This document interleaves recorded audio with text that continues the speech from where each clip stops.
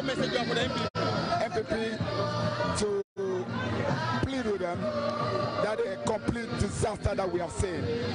Somehow, they should have some mercy on the people of Ghana before NEC puts them out in 2024 to restart the rescue mission, because it's been a complete calamity, and we just hope that they could not do even much worse, because there's going to be a lot of work to be done by the NEC in 2025. Our last question is about, so you sworn in Pablo, even though there's an injunction.